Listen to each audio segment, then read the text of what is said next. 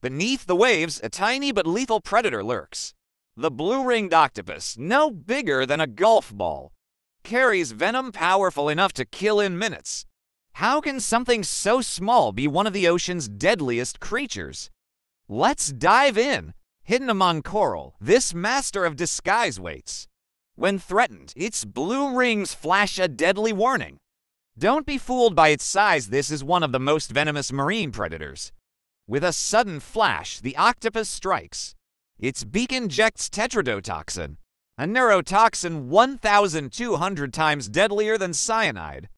Prey is paralyzed within seconds, proof that the smallest creatures can be the most dangerous.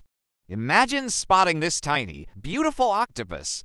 But beware, one bite can cause total paralysis, and there's no antidote. Divers and beachgoers, stay alert. Danger may be closer than you think. The ocean is full of wonders, but also hidden killers. If you ever see those glowing blue rings, step back. Would you dare get close? Tell us in the comments.